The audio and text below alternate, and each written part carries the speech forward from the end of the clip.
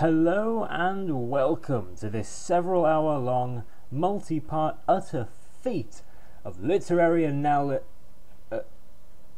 Okay. All Systems Read by Martha Wells is a short sub-200-page novel which is the first of a 4-book quartet. It's simple, entertaining, and addresses some morally grey areas of storytelling. The main character is a semi-sentient armoured humanoid construct that calls itself Murderbot. Fun, right? Anyway, things start out fairly smooth, you might say, with a comparatively small amount of murdering. The only thing that does get murderized is a giant hell creature that was ripped right off the cover of Tremors, until the shy, mean particle cannon hits the large electromotive Windmaker. Murderbot was assigned to protect a survey team exploring a small part of a planet for scientific purposes and communicating with the secondary team on the other side of said planet who were doing roughly the same thing. Until they weren't. A funny thing called humanity, death, love, sadness, suspense, and so much teenage angst you'd think this bot was a child. All Systems Read.